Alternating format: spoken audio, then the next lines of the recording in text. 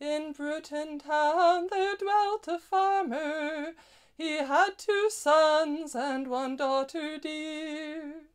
By day and night these sons were conspiring to fill their parents' heart with fear. He told his secrets to no other, but to his elder brother said, I think our servant courts our sister.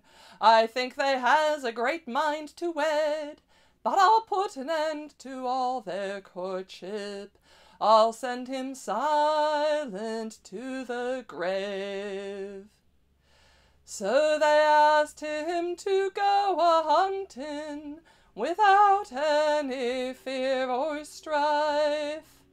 Then these 2 bold and wicked villains, they took away this young man's life.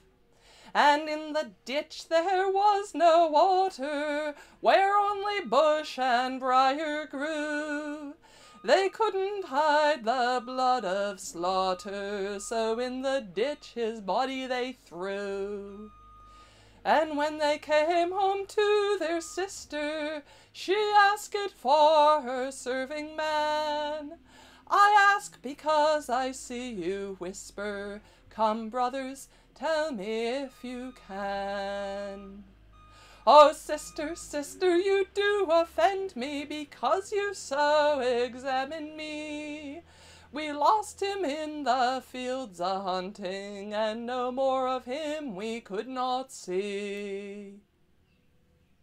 That night as Mary lay a-sleeping, she thought she saw her own true love by her bedside as she was weeping. He was dressed all in his bloody coat.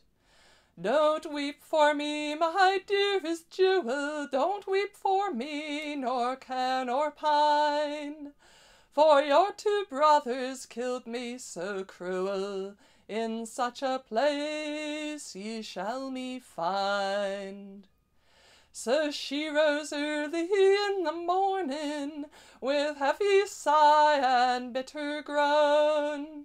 The only love that she admired, she found in the ditch where he was thrown. The blood upon his lips was drying, her tears were salt as any brine. She sometimes kissed and sometimes crying, here lies this dearest friend of mine. 3 nights and days she lay beside him, and her poor heart was filled with woe, till faintness come a-creeping on her, and home she was obliged to go. And when she came home to her brothers, sister, what makes you look so wan? Brothers, don't you ask the reason, but for his sake ye shall be hung.